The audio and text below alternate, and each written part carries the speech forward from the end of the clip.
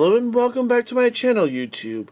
As you can see by the title, we're going to do yet another building with 10. So without further ado, let's take a look at which Lego set we're going to be building with. Today, we're going to be doing a Mandalorean set. That is the Razor Crest Microfighter. There's Mando, his ship, and let's get on with it.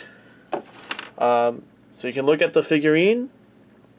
There's Mando with his jetpack.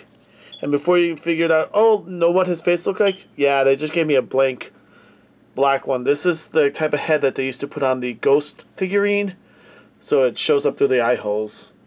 But nonetheless, it's a really cool piece, and he's got his gun. So that's not what you're here really for. Let's take a look at the ship. So as usual, I build while silent and fast forwarding everything, so let's go.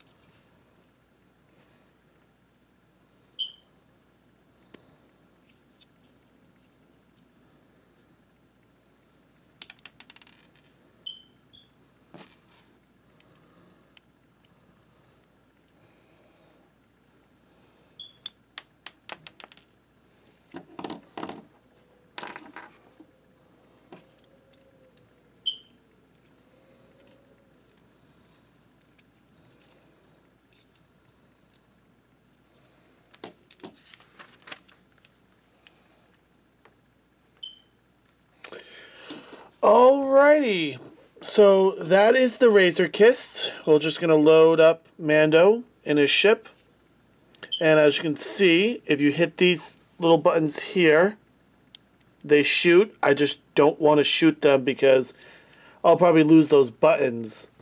But that is the Razor Crest. I like it. It's pretty accurate.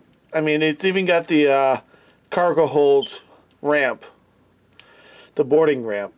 I like that little feature. You got the landing gears. the engines, missile launchers, and overall, it's a pretty cool ship. I like it.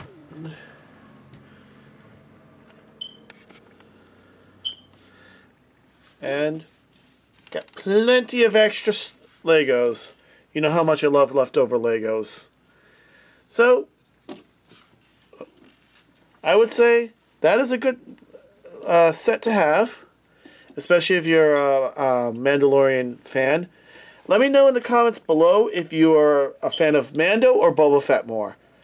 I like Boba Fett more from the original series than from the new Boba Fett, Book of Boba Fett, but I do like the Mandalorian too.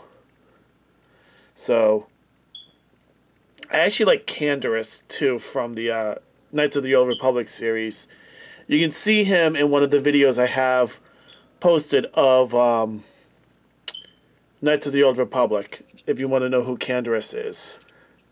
So without further ado, I will say goodbye, have a great day YouTube, and enjoy your day. Peace.